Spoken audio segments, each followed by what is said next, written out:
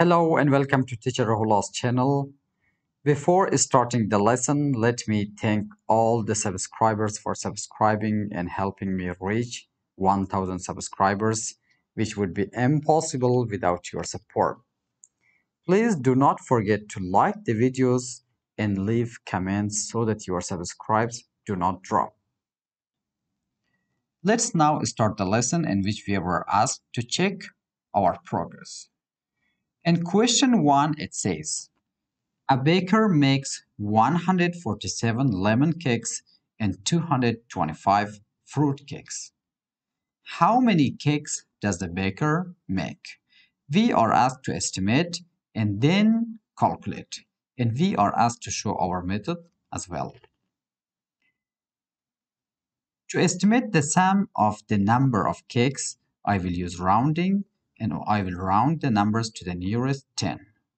So 147, if we round to the nearest 10, we will get 150.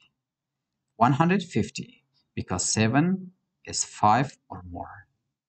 And to round 225 to the nearest 10, we will get 230, because 5, which is in the ones place, is 5 or more.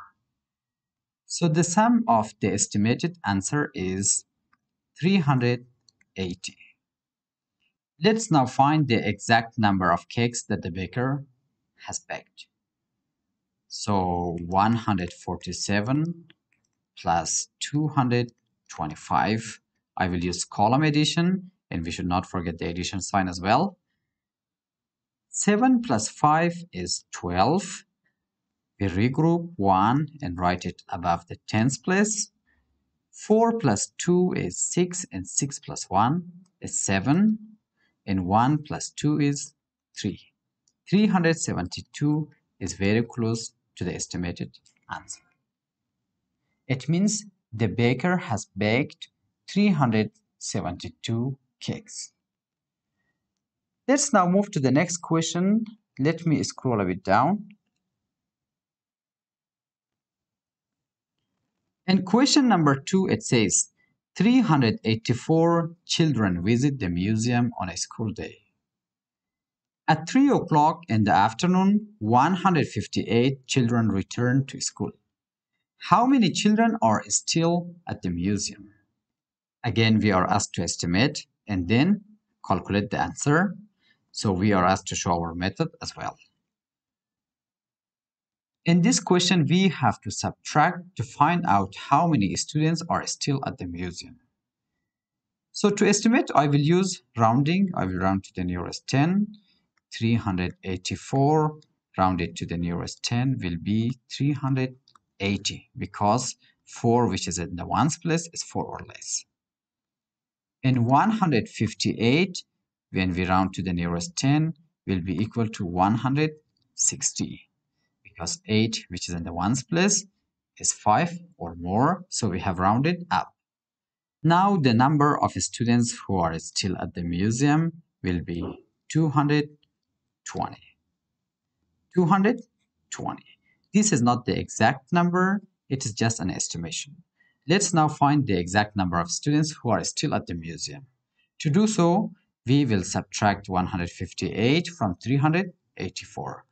So 384 minus 158. We cannot subtract 8 from 4. We will regroup and borrow from 8. 8 becomes 7 and 4 becomes 14. Now 14 minus 8 is 6 and 7 minus 5 is 2. 3 minus 1 is also 2. 226 students are left at the museum, which is very close to the estimated answer. Let me scroll down to move to question number 3. In question number 3, it says, Bo pays for his new jacket with $50 note. He gets $24 change. How much does the jacket cost? Write your number sentence and solve it to find the cost of the jacket. So because we are asked to write our number sentence, I will write $50 minus the price of the jacket that we don't know is equal to $24.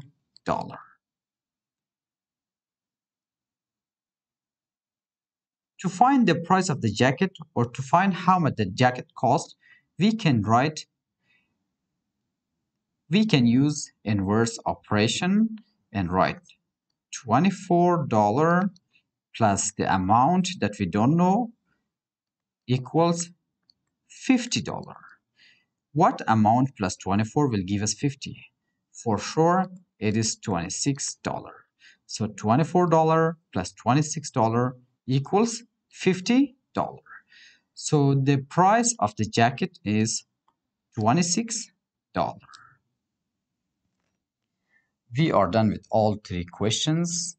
I hope it helps you learn how to estimate the difference and also the sum, and also how to subtract and add money.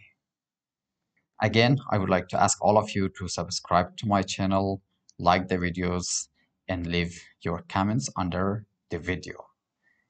Have a nice time, and thank you so much.